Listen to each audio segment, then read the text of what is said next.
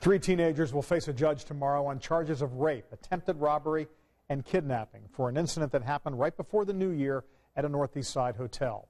And we have new details tonight on what police say happened from court documents released in the case.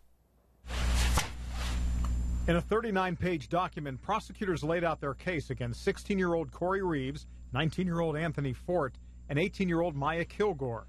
It says all three have admitted to going to the suburban extended stay hotel at 82nd and Bash on the morning of December 29th.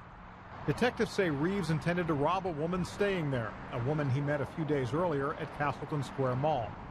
The woman claims when she saw that Reeves was not alone that she no longer wanted him to come in and tried to keep him out of the room. But she says he and Fort shoved their way inside and assaulted her. They also allegedly assaulted a female security guard who responded to a disturbance in the room. Court documents say after Reeves threatened the woman, demanding money, the security guard took Reeves to an ATM where police tracked them down and arrested him. They later arrested Fort and Maya Kilgore, who was allegedly the getaway driver. Documents say all three teenagers have admitted to the plot and that Fort and Reeves even wrote apology letters to the woman attacked. In his, Reeves claimed that he often hears voices in his head that forces and compels him to make very bad decisions and choices.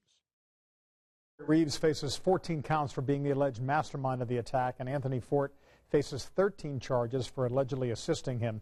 Prosecutors charged Maya Kilgore with 8 felony counts for being an accessory in the case. All of them, including Reeves, who was 16, are charged as adults.